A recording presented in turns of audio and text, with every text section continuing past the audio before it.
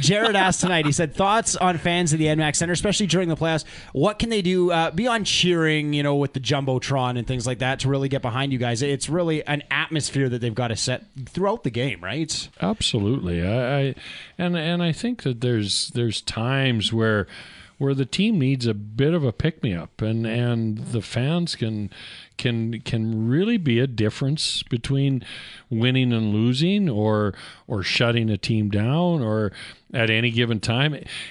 At any time throughout a game, the other team's going to have their pushes, and if our fans can help negate that or stifle that in any way, that's fantastic. And I think that's what fans can do, and or certainly acknowledge a real important penalty kill, or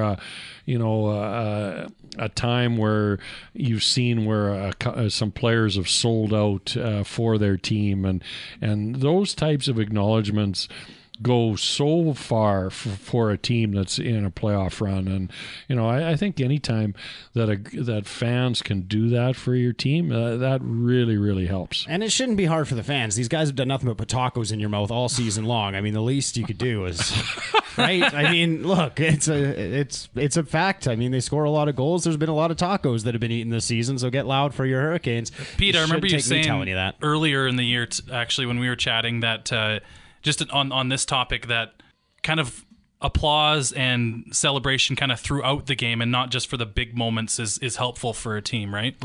Well, I think sometimes fans have to feel how a game is going, and there's a time where the players need a bit of a pick-me-up, and that's the way it is. And and applause is okay, but I'll tell you what, as a former player and who's been kind of through it a little bit, I think that a standing ovation, you've got no idea how that will stand out in a player's mind for years and years, and it'll come back and reverberate through your mind as a player for years and years and years. And hey, it's nice to get an applause, but there's nothing better when fans get off their butts and stand up, and because that really sends messages.